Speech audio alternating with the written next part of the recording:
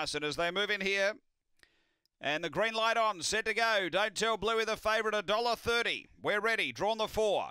Racing, Don't Tell Bluey, away okay, pressure from Sunset Toxic, they're driving hard to the first bend, and Don't Tell Bluey is going to burrow through. Oh, it's a hip and shoulder affair with Sunset Toxic as they go to the back. 3 away came Express Speed, then Mrs. Missile and Occidentalize. It's Don't Tell Bluey getting the better of Sunset Toxic for the moment. 3 away came Express Speed, and 4 away Occidentalize up to the turn. Sunset Toxic's not done with. Don't Tell Bluey still led. Sunset Toxic got chopped, and Don't Tell Bluey wins again. Sunset Toxic second, Express Speed third, then came Occidentalize and Mrs. Missile. The time is around 30 and 40. After the running of race number 9, Don't Tell Bluey, for Lauren Harris, gets it done again. Number 4.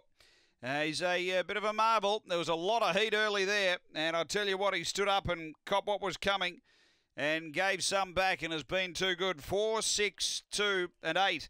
Don't Tell Bluey for Lauren Harris. Number 4. 6 seconds, Sunset Toxic for Ken Gill.